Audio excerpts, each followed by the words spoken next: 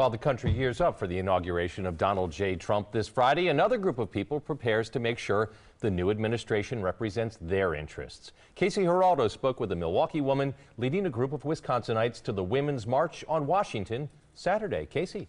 That's right, George. One of the march's leaders tells me it's not against the president-elect Trump, but an effort to hold him and other lawmakers accountable to make choices for all Americans. With 2,000 to 3,000 Wisconsinites going and many other states involved, the march could end up being bigger than the inauguration itself. Saturday, Jessica Hughes will walk with hundreds of thousands of people in Washington. But today, she walks with us, explaining how one woman's concern over the contentious election turned into a movement.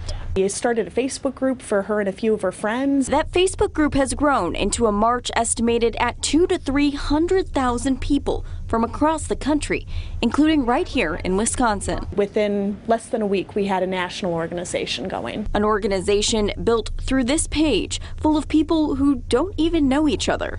I have only met one other person who will be attending from Wisconsin. But the women and men with permits and plans to march in D.C. Saturday share a common message. There have been a lot of pretty divisive comments that have been made, not just by the incoming administration, but by some of the sitting members of Congress, and it mattered to us to let them know that we expected them to honor their promises for inclusivity. Hughes says important issues include workplace equality and women's health. And that's actually going to be our poster. Wisconsin's poster will read a quote from Susan B. Anthony saying, "We ask justice, we ask equality, we ask that all civil and political rights be guaranteed to us and our daughters forever."